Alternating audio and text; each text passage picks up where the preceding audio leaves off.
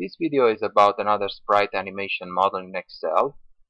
You can go to my site excelunusual.com, my blog, and here on the main page in the search box type sprite animation,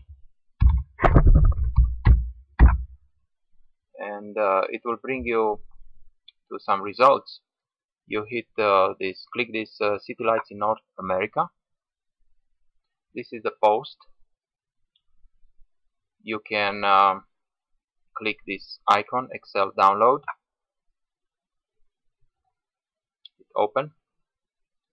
It takes me typically 10 to 15 seconds, sometimes more, sometimes less. It might take you longer if you have a slower internet connection. And now they ask me, allow, opens the model. I can zoom out by holding down the control key and rolling back the mouse wheel. And this is a model. What it does, if you hit run, you can see the night falling across the North American continent. You can click this normal button and get a back and forth effect. So the time will now cycle between forward and backwards. Let's click normal again. Let's stop this model. How this model is done, I will give you a quick demo. You can select arrange, go to chart wizard here, click the chart wizard, XY scatter, and finish.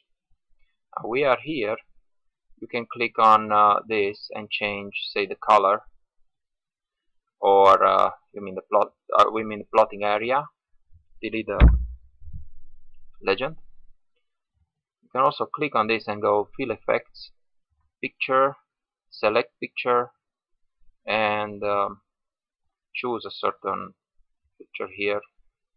Okay.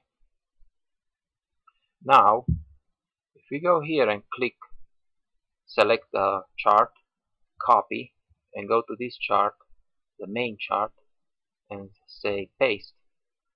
Now we got all the formatting here, including the background picture on the main chart.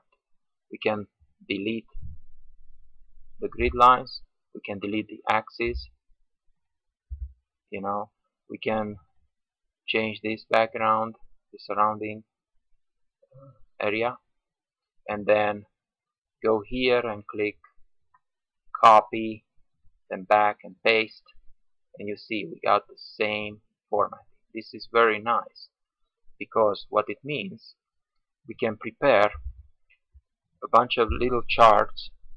You see that the dimension of the main chart didn't change.